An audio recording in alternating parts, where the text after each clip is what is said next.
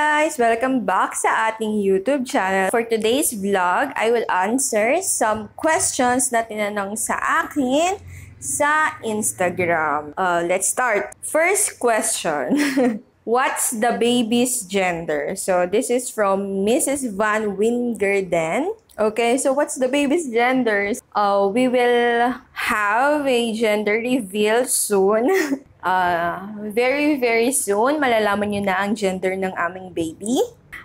Let's go to the next question. What was the first thing you had in your mind when you found out that you're pregnant?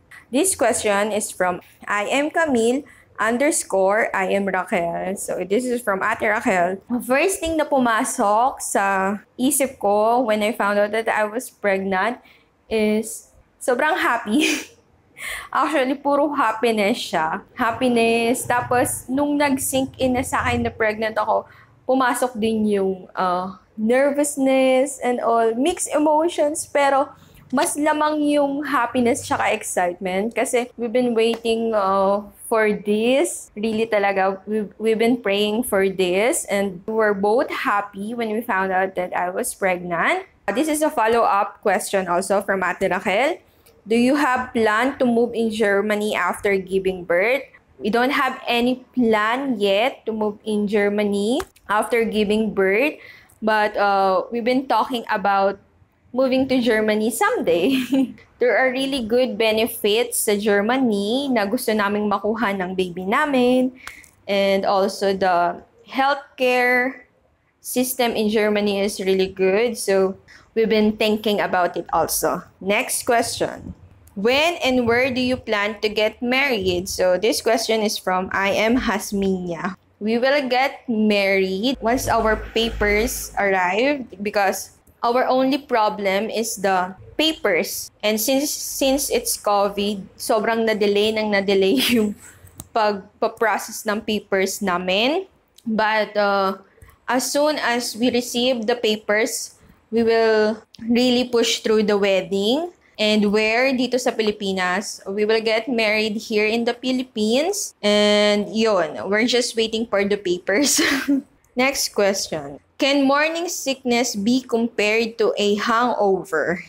This question is from Rian Drouar. Actually, hindi ako pala inom, so I don't know how hangover feels like. But I guess morning sickness and hangover is two different things. Because morning sickness is like, for example, when you're pregnant and you have morning sickness, everything na kainin mo or inumin mo, isusuka mo siya.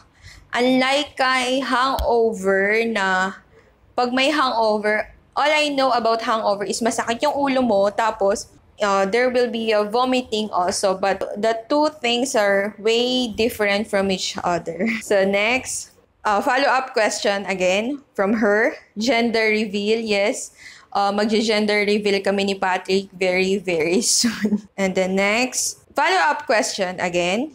Any weird cravings? So actually, so far, wala naman akong weird cravings. Like tulad ng iba na sinasawsaw yung mangga sa ketchup, ganyan. Wala naman akong ganun. Normal naman lahat ng kinakain ko.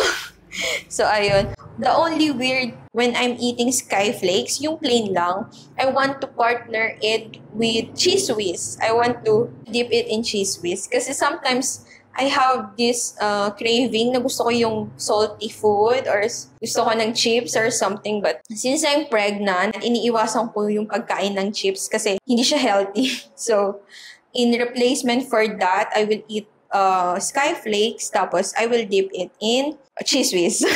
So, I don't know if it's weird or what, but for me, I really like it. Kasi nasusolve niya yung cravings ko when it comes to something salty. The next, follow-up question again from her. What do you usually crave for?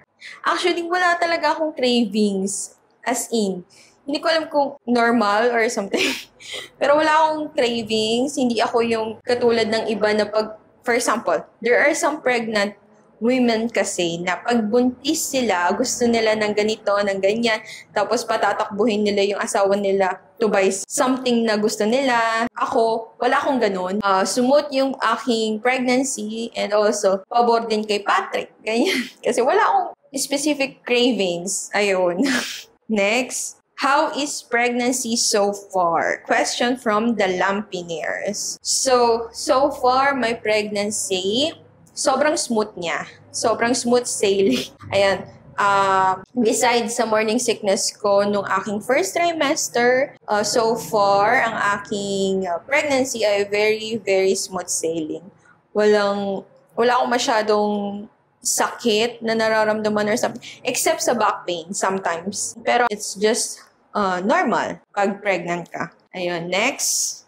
Hi sis, I would like to ask if when will be your wedding. So yeah, the wedding is soon once the paper arrived. I cannot tell when, pero hopefully very, very soon. Next question. Why you choose to live in Philippines rather than in Germany? Bakit nga ba namin piniling tumira dito sa Pilipinas? So, unang-una sa lahat, when we started this relationship, I told Patrick na gusto ko dito sa Pilipinas tumira because if we will going to move in Germany, it will be a long process. Plus, I need to study their language and their language is kind of hard. So, ayun. So, we decided na dito na muna kami sa Pilipinas tumira and wait until makasal kami and all. And then, after that, we will reopen the topic in living in Germany. So actually, choice naming dalawa na dito tumira sa Pilipinas kasi nagustuhan din ni Patrick ang Pilipinas, especially ang ating beaches. Sobrang gustong-gusto niya. The cost of living also is cheaper compared to Germany. So, ayan. Next question is from Marie. Considering that you still haven't been in Germany yet, when might it be possible for you to visit Patrick's homes? Are you already planning ahead for it? So actually, we were talking about nga to visit Germany. Siguro, once the baby is out already, siguro mga couple of years after that, we will plan our visit in Germany kasi he wants also na ma-experience ko ang Germany before deciding or before we make our decision na mag-move sa Germany. Because Patrick said na it's important na ma-experience ko muna o mabisita ko muna ang Germany before deciding na mag-move sa Germany because he doesn't want me na maka-experience ng culture shock kapag dinala niya ako agad sa Germany tapos wala man lang akong background, di ko man lang nabisita, and he really wants me to experience yung snow and also, especially once yung baby is here already, mai-experience din ni baby ang Germany o yung snow doon, ayan. At saka, mamimit din ni baby ang kanyang grandparents at ang kanyang mga pinsan at tita. So yun, we're kind of excited to visit Germany. And hopefully, the COVID will be gone by that time so that hindi kami mag-worry para sa health ni baby. Thank you for all the wonderful questions, guys. And hopefully, nasagot ko naman ang inyong questions. And that's all for today. Thank you for watching. Bye!